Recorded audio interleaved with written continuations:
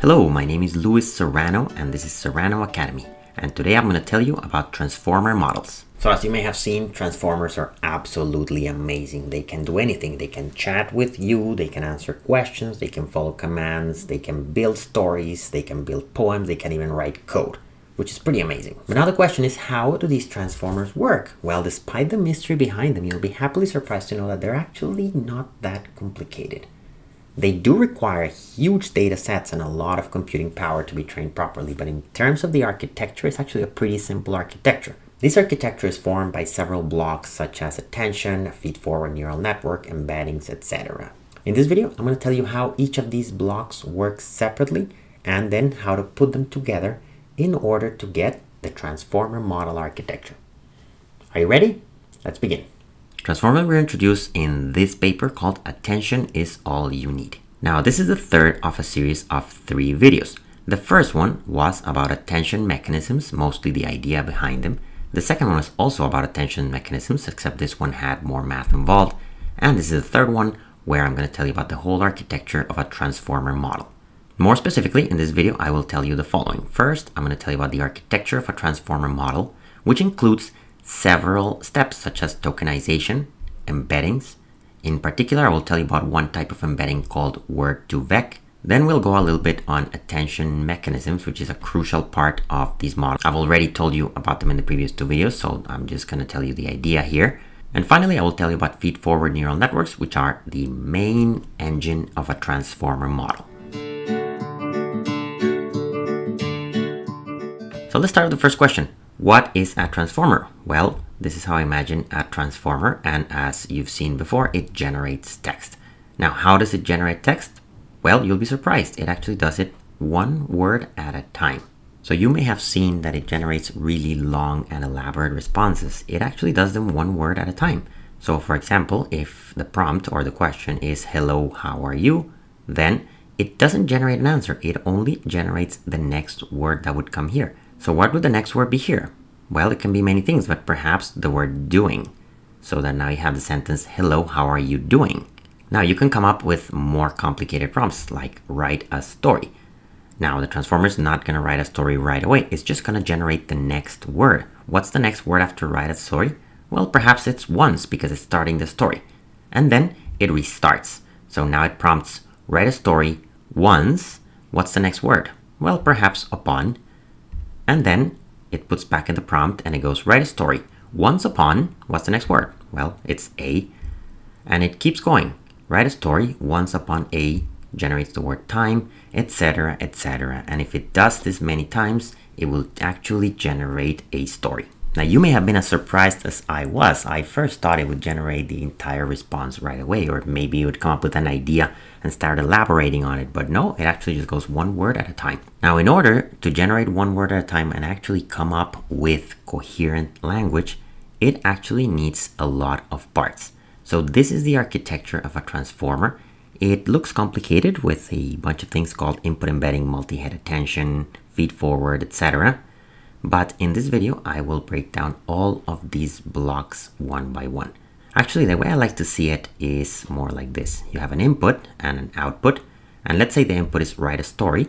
And the output has to be probably the word once. But what happens here? Well, first it goes to a step called tokenization. Then a step called embedding. Then a step called positional encoding. This is more of a pre-processing. Then it goes through the main engine, which is a series of transformer blocks. And these all have something called attention, which you saw in the first 2 videos, and feed forward, which is a neural network. There can be many blocks here. And then at the end, there is a block called a softmax. And out of this softmax comes the answer, which in this case would be the word once. So fasten your seatbelts because in this video, I'm going to tell you about all these parts. Now, before we get to the architecture of a transformer, let's take a look at this concept of generating sentences one word at a time. Recall that the architecture of a transformer is this one, where the main engine is in the middle, is a series of transformer blocks, in particular, the feed forward part. It's a neural network that tries to find the next word in a sentence, and all the other blocks are there to help this neural network work as best as possible. But this concept of generating the next word in a sentence is something that has been around for a while. Can you think of a time where you have used it?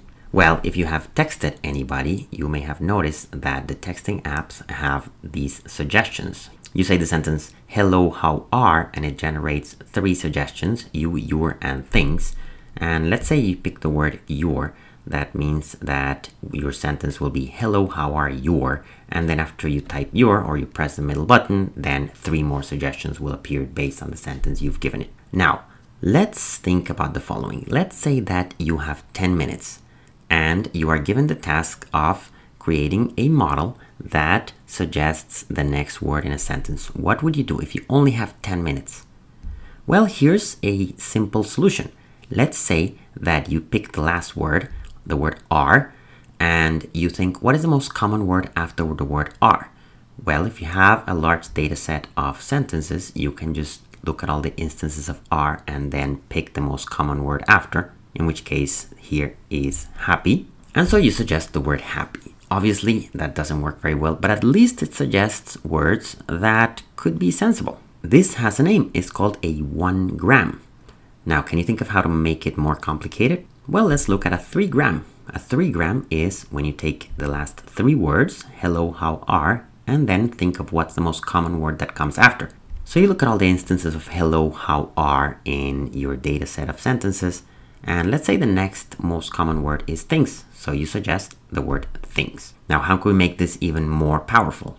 Well, let's do a 10 gram. You pick the last 10 words, for example, in the sentence, hello, today I would like to inform you that, and then find that in your data set, and let's say that it only appears 2 times, but both of them are followed by the word the, so you suggest the word the. Now, what's the small problem here? Well, the more words we pick, the more educated the guess is, but also the more words we pick, the less likely that that sentence could have appeared before. If I take a sentence like the other day I was walking and 5 unicorns said, well, that sentence may never appear because it could have been the first time somebody says this sentence. So you can't rely on just looking at words that appear before, because it may be that they've never been said before. However, this method sometimes is used, and it's called the n-gram method. N is the number of words you're looking at, so this one would be a 10 gram. But it looks like we need something more advanced. So what can we do? Well, something that's been used for many years in order to suggest the next word is something called a neural network. So in a neural network, you input the sentence, hello, how are, and it outputs the word your. Now, I'm not going to go into detail on what a neural network is. I will go into some detail, but if you want to really learn what neural networks are and how they work, check out this other video in my channel called Neural Networks. The link is on the comments.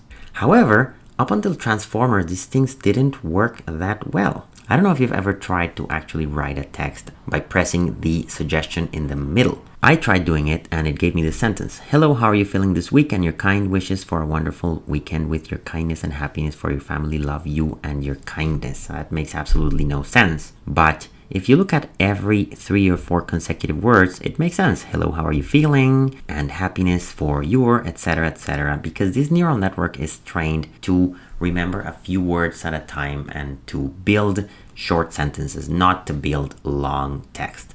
And to build long text, we need a transformer. But first, let's take a little look at how these neural networks work, because they are the key to understanding a transformer model.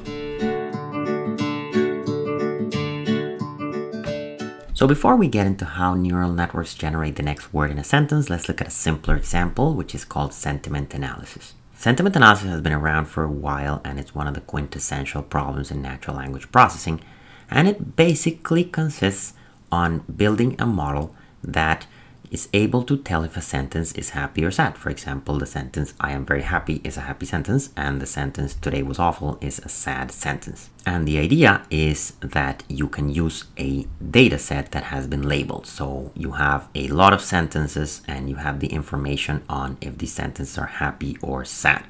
And based on that data, you can build a model that is able to tell if a new sentence is happy or sad. Now the question is, how would you train a sentiment analysis model? So I'd love for you to pause the video and actually give it a thought if you haven't seen it before. Here is a way to do it. A way to do it is actually to have a set of points, a score for each one of the words. So Happy words will have positive points, sad words will have negative points, and very happy words like magnificent will have more points than okay happy words like happy. And for the rest of words that are neutral, they will have 0 points. So if I were to have such a model, if I were to have such scores, then I can easily tell if a sentence is happy or sad. For example, the sentence, I am very happy.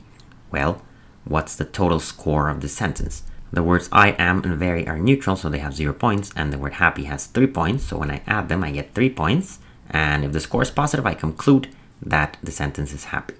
Now for the sentence, I had a very bad day, the words I had, a very, and day are all neutral, so they have 0 points. And the word bad has -4 points because it's a sad word.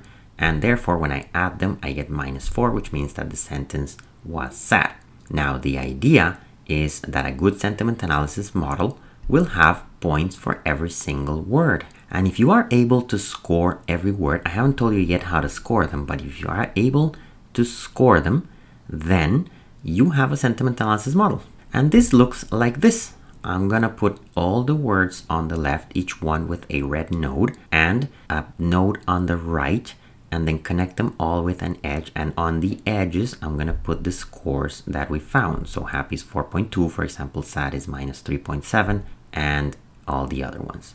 And now, when I have a sentence like I am happy, then I simply locate the words I am and happy. I put ones on them, and then I multiply these ones by the scores in the edges. I actually multiply every score here by the score in the edges, but most of them are 0 except for the words in the sentence.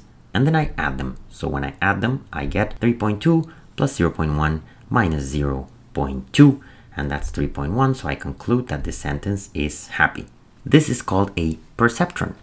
And if you've seen perceptrons before, you may have noticed that I didn't talk about the bias unit. There is also a bias unit. There is a constant that we add to all these sentences, and it takes into account empty sentences. If empty sentences are happy or sad, then only the bias can tell us that.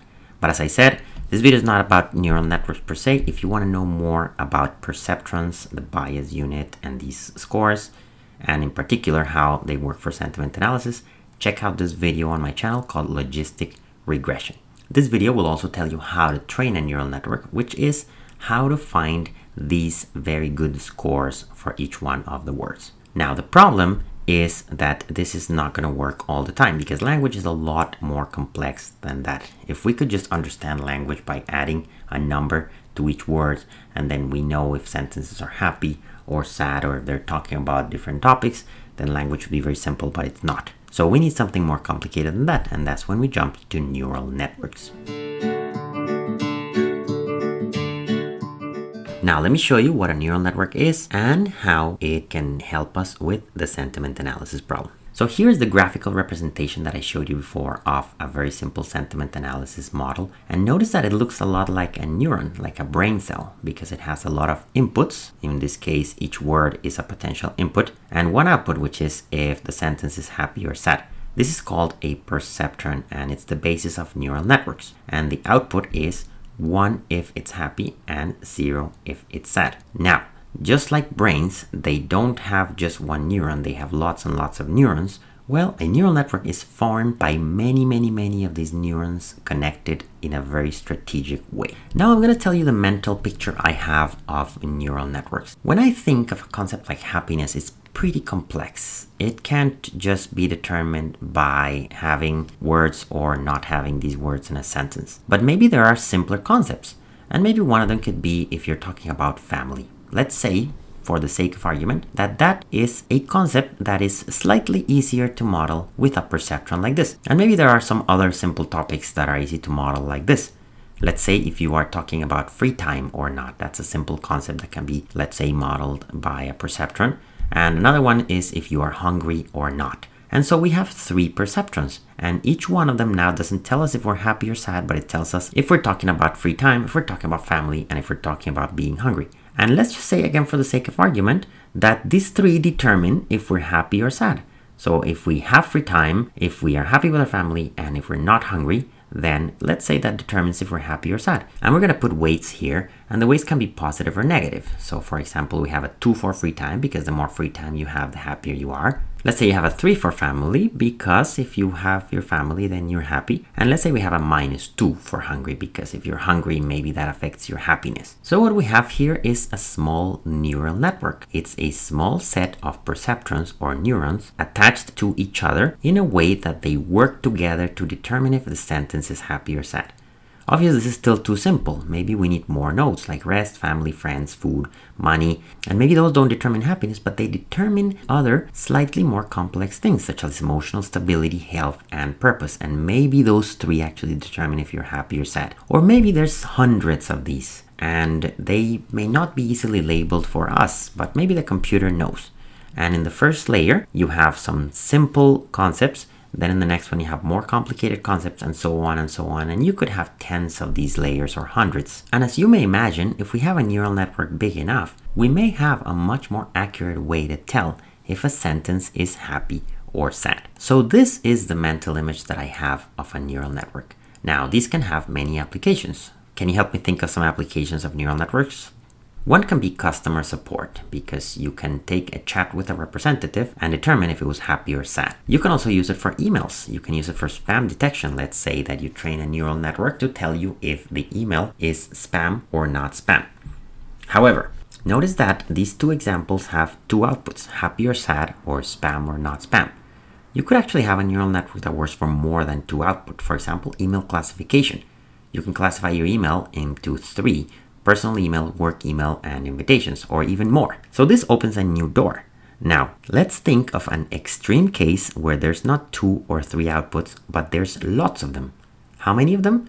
As many as words. So I can think of a neural network where the input is a sentence given by a bunch of words, and the output is 1 word out of all the words that exist. And that is a neural network that can predict the next word at a sentence. Now, before we get to that, let's look at how the architecture would look.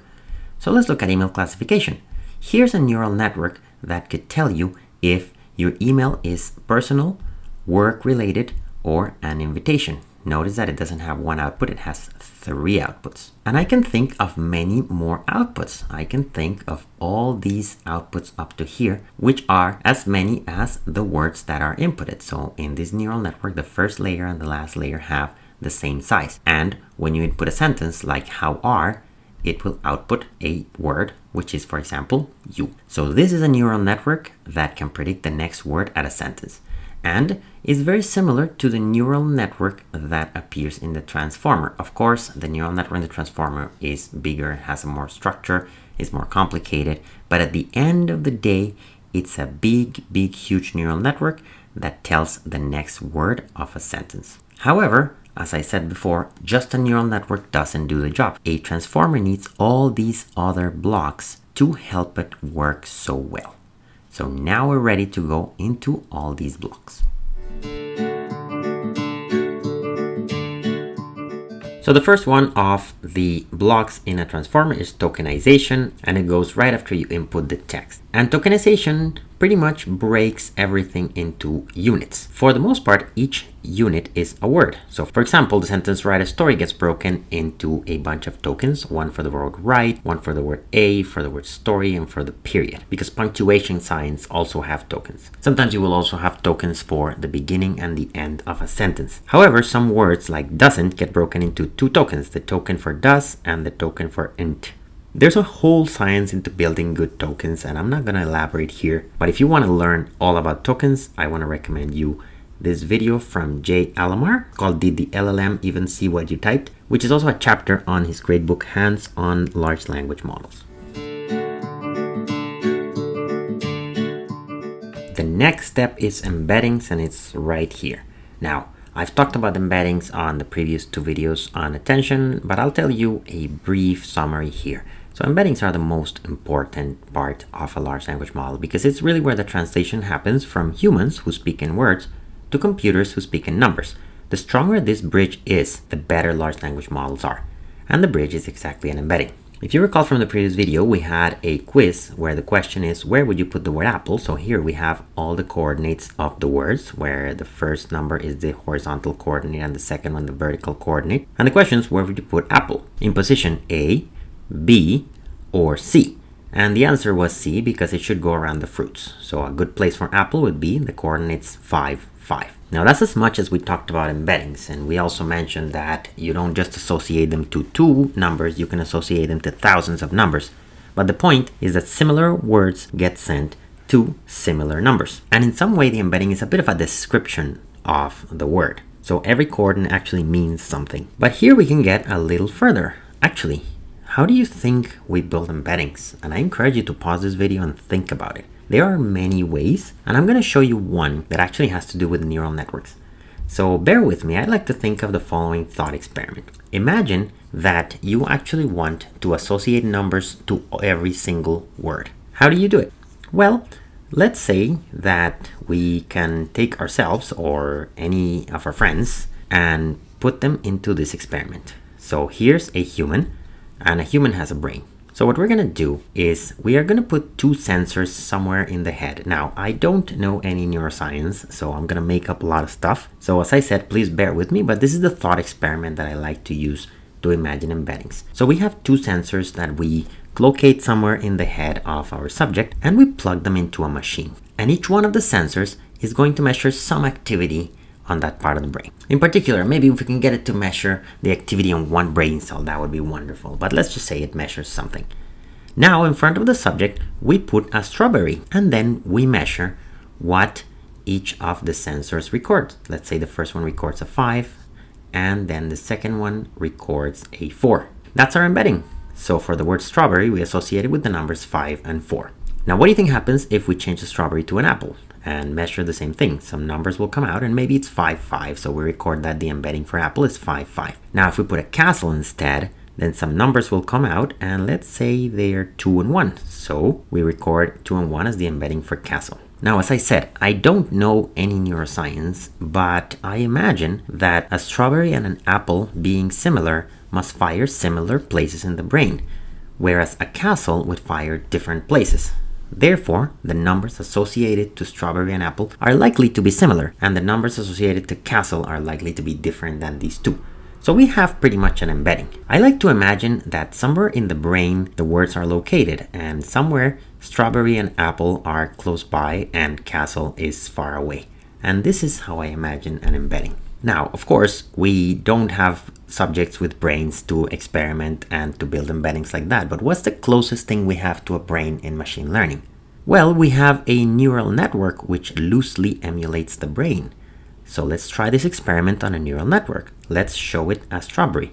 What does it mean to show it a strawberry? Well, this was a neural network that takes a sentence and builds the next word. So let's just feed the word strawberry to it and see what comes out. Maybe the next word comes out as is or ate or delicious. It doesn't matter. It doesn't really matter what comes out. The pink layer doesn't really matter. Let's take a look at the green layer and put our sensors there. So let's measure what numbers came out of here when making that prediction. And let's say that the numbers, for example, 1, 3, and 2 came out. Well, that's going to be the embedding for strawberry. It's going to be 1, 3, and 2. Now let's do something similar and put an apple, and let's say the numbers 1.1, 2.9, and 2.2 came out, which are similar to the words for strawberry. Why? Because the reaction that a neural network has to strawberry is similar to the one it has for apple, because the same words or very similar words would come out. So one would imagine that in the previous layer, whatever numbers came in must be pretty similar. And remember that the neural network has layers, and each layer understands deeper and deeper properties of the word. So the penultimate layer has to understand the word pretty well. Therefore, the 3 numbers coming out of the penultimate layer in this neural network must be similar for strawberry and apple, and must be different for castle. Maybe for castle they are 7, minus 5.4, and 0.4. In other words, when we train a neural network to guess the next word, it kind of has to understand words pretty well. And understanding words pretty well means that these layers must capture properties of the word, and the penultimate is going to capture some pretty deep properties. And therefore, if we train a neural network, well, for free we get a pretty good embedding by simply looking at the penultimate layer. Now in this case, the layer has 3 nodes, but it can have 100 or thousands. And so therefore, we can create embeddings of thousands of numbers like this. This is a pretty common method to find embeddings, and it's called word2vec. Why word2vec? Because it sends the words to vectors. As I said, there are many ways to create embeddings, but those embeddings created with neural networks are some of the most powerful ones. Now the next step is positional encoding. Positional encoding is very important because it takes care of order.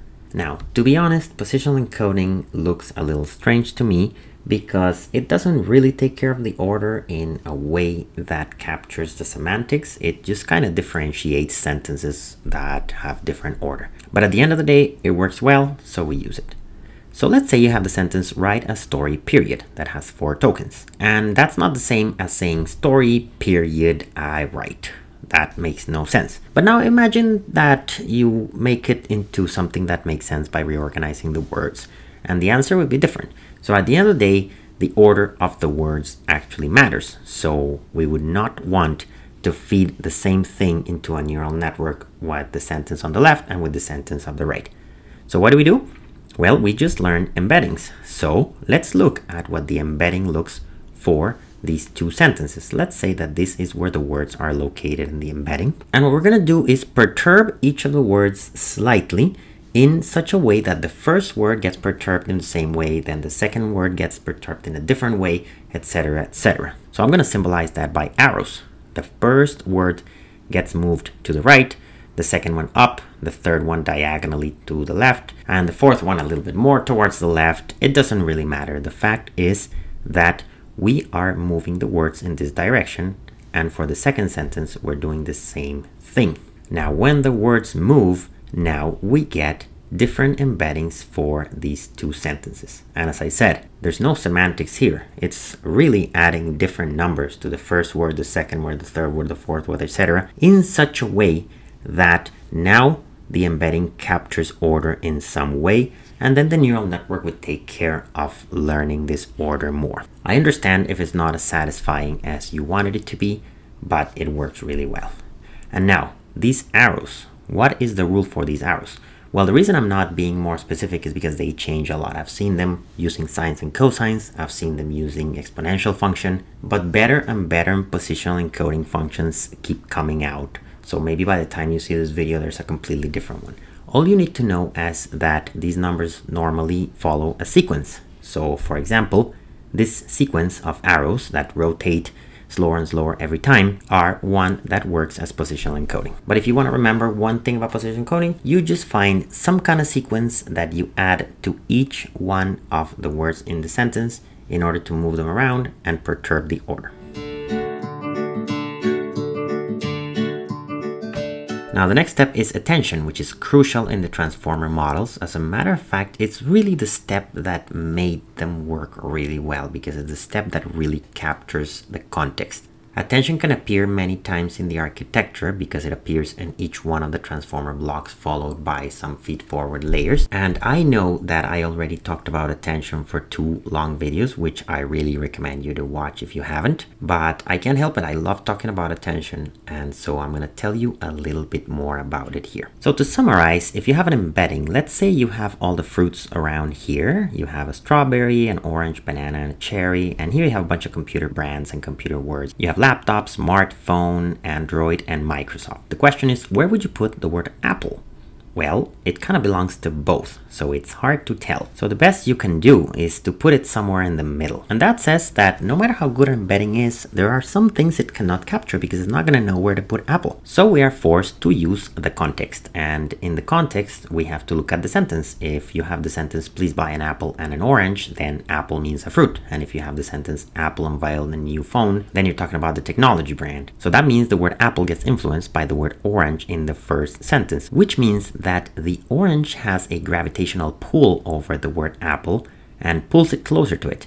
And for the second sentence, the word phone affects the word apple, so the phone pulls the word apple here. And therefore, now we're not going to use the coordinates of the apple in the middle. We're going to use for the first sentence the coordinates of the apple on the top right, that is pulled by the orange. And in the second sentence, we're going to use the coordinates for apple when it's pulled by the word phone. So I like to imagine attention as gravitational pull between words that appear in the same sentence or in the same context. Now, speaking about context, there is this example that I really like. Imagine the sentence, the bear ate the honey because it was blank. We haven't finished the sentence. The question for you is, what does the word it describe? Is it talking about the bear or is it talking about honey? Well, we don't know because it depends on the next word. It could really be either one. In particular, if the blank word is hungry, the bear ate the honey because it was hungry, then we're definitely talking about the bear. But if the sentence says the bear ate the honey because it was delicious, then we're definitely talking about the honey. So that last word is the one that makes a difference. Now, how do we explain this using attention and gravitational pull between words? Well, let's look at all the words and let's put them in an embedding like we know how to do. And let's forget about the last word. So let's see what happens before we've reached the end of the sentence. In this embedding, words are similar if they appear in the same context many times. So two words that are likely to be replaceable are similar. So for example, it and bear are similar because many times a sentence could have the word it and could also have the word bear. And the same thing happens with it and honey. They are similar because I could have sentences with the word it and the same sentence with the word honey. Therefore, these two words exert strong gravitational pull to the word it. All the other words also exert gravitational pull, but not as strong because they're not as similar. So let's forget about them and let's only think of the word it being pulled towards bear and towards honey, but at equal amounts because it's kind of similar to both. So it kind of stays in between, gets here in a game of tug of war, but it's between the two. And if we don't know the end of the sentence, then it can't really gravitate towards bear or towards honey. However, once we know the next word, something happens. If the next word is hungry, well, hungry is similar to bear, more than hungry is similar to honey, because hungry will be often describing a bear. Therefore, now we have two words pulling in the bear direction and one pulling in the honey direction, and therefore it will gravitate towards bear and hungry. In particular, be closer to bear, so we know that it describes the word bear. On the other hand, if the word at the end of the sentence is delicious, well, delicious is much closer to honey than to bear because delicious describes the honey. And delicious is going to pull the word it. So now we have two words pulling towards honey and one towards bear. So it goes in this direction. And after many iterations, it's going to go very close to the word honey. And therefore, we know that it describes the word honey. And this is how attention works. Now I'm going to skip ahead a little bit and tell you about the Softmax. Now I haven't told the whole story about the series of transformer blocks, but assume that it's a big, huge neural network that predicts the next word. Now we saw that before, right? Because we have this big neural network that is used to predict the next word or a sentence. If I input how are, it will output you.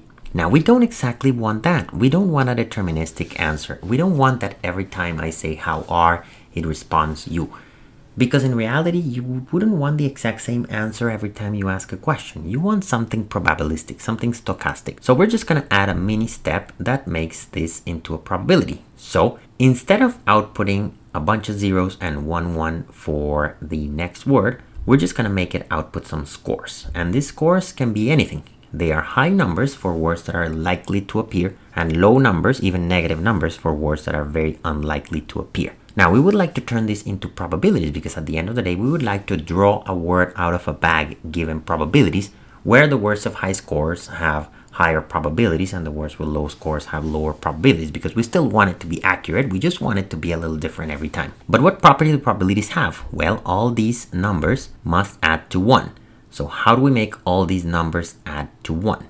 Well, one way is to divide them all by the sum. So the sum of these numbers is 10. And therefore, if we divide everything by 10, we get 1 over 10, 0 over 10, etc., etc., etc. And those are the probabilities for each word. And then we just draw a word based on these probabilities. So the fourth word, for example, has probability 4 out of 10. And therefore is more likely to appear than, for example, the third word, which has probability 0 out of 10. The problem is that we have some negatives and we can't have negative probabilities. Minus 1 over 10 is not a probability. So we actually need these numbers to be positive. What do we do for these numbers to be positive? Well, one very popular way is to raise e to the score, because e to the anything is a positive number. We can actually raise 2 or 3 or any number we want, but e works pretty well. And this is actually called the Softmax function, if you've heard about it. So we take 1 becomes e to the 1, 0 becomes e to the 0, 4 becomes e to the 4, minus 1 becomes e to the minus 1, which is okay because e to the minus 1 is a small number, but it's positive. And now we have a bunch of positive numbers and we divide by the sum. And when we divide by the sum, we get the following probabilities. And notice that the highest one is the one corresponding to 4, which is 0.54. The lowest one is corresponding to minus 1, which is not 0, but it's so close to 0 that I rounded it to 0. And the higher the score, the higher the probability, and the lower the score, the lower the probability. So we are being faithful to our scores. And if we draw a word out of here with these probabilities, well, most likely we're going to get the word you, but we can also get the word they or the word thing sometimes. So this is a way to select words out of a probability distribution formed by the neural network in a way that you're always going to get good words coming out according to the input sentence, but you're not always going to get the same ones. Okay, so now that I told you Softmax, let's go back a little bit and take a look at the whole architecture.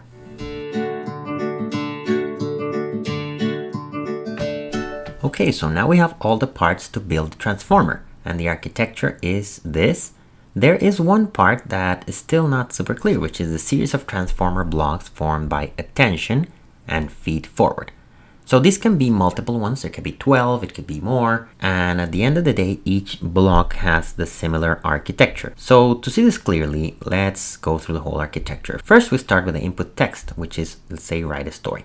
It goes through tokenization, which means everything becomes a bunch of tokens. Now it goes through an embedding, which means these get put into some big space with lots of coordinates. Then we go through positional encoding, which means each one of these words gets disturbed in some different way, in a way that now position gets recorded, and 2 sentences with the same words but in different order get sent to different embeddings. Next, these numbers, these coordinates, are fed to a neural network, and that neural network is trained to find the next word in that sentence. However, that neural network is not very good because it still doesn't capture context. This neural network is made by a bunch of feed-forward layers. Now what we're going to do is we're going to throw in an attention layer in between each one of these. And now the feed-forward doesn't need to be one layer, it can be multiple layers at a time. But at the end of the day, what we have is that in between each of the feed-forward layers, we do one attention step, one gravity step. And if you see the second video on attention, there's actually something called multi-head attention. That's what happens between 2 feed-forward blocks. This part may be sounding a little abstract, but just imagine a big neural network with a bunch of attention layers thrown in between. So as you train the neural network to guess the next word, you always remember to add context often.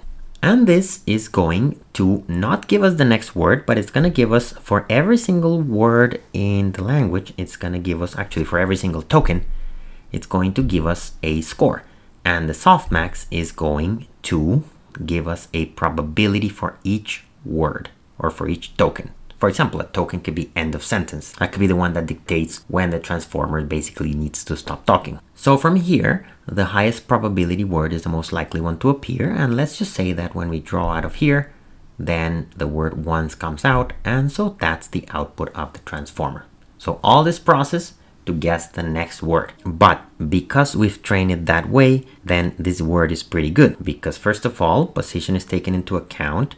Second of all, context is taken into account, and the neural network that guesses the next word is pretty strong because we're talking about a huge architecture with lots of nodes, lots of data. And that's really what makes transformers so good. So as you can see, the architecture is not really that complicated. It's really just a big neural network with a bunch of padding and a bunch of boosters around that make it work really well. And that's it. That's the transformer architecture. And so are we done yet? Well, let me show you some problems that transformers have, and also some solutions that are provided.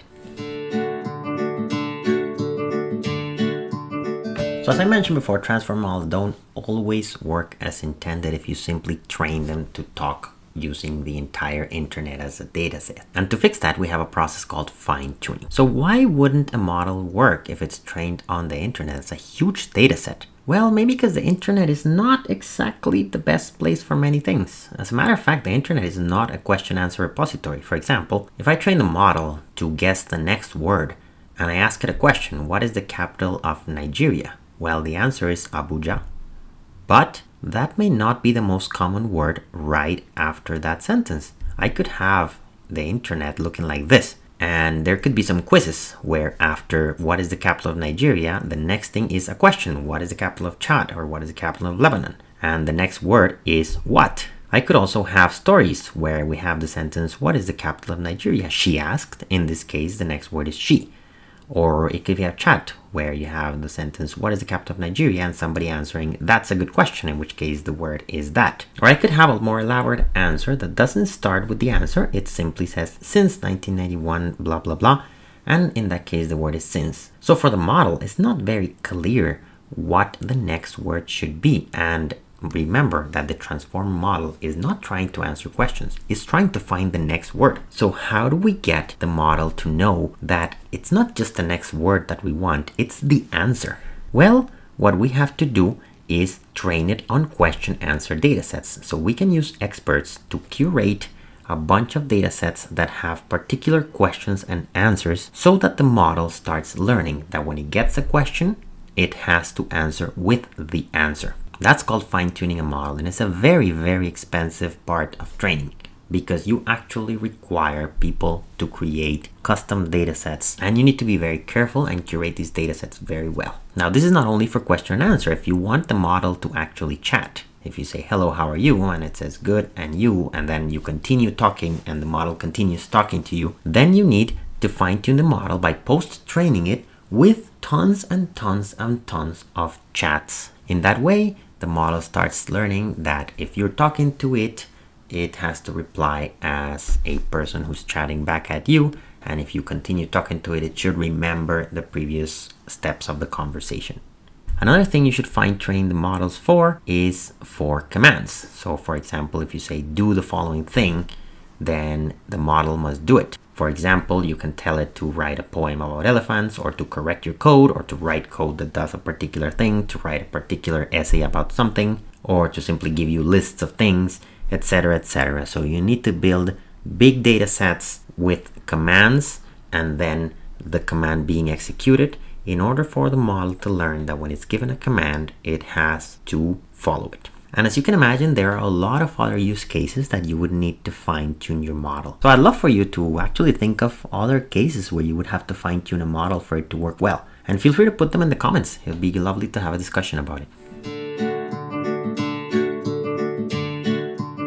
All right, that's all about transformers. Thank you very much for your attention with this video, which was a little long, but we went through the whole thing. Just like the previous two videos, this would have not happened if not for my friends Joao, Jay, and Omar, who actually explained transformers to me in much detail. In particular, there's a podcast I have with Omar that I've linked down in the comments. It's in Spanish, but if you speak Spanish, I think you will like it. And if you like this content, we have a lot more at LLM University by Cohere that I built with my two colleagues, Mior and again Jay. This is a comprehensive course where we have a lot about large language models, including introduction and a very conceptual explanation, followed by a bunch of labs on many topics, including prompt engineering, search, deployment, and much more. And in particular, if you want to go for more details on transformers, I recommend the Illustrated Transformer, again by Jay, which is a really good video and blog post. This is where I learned what the transformers are.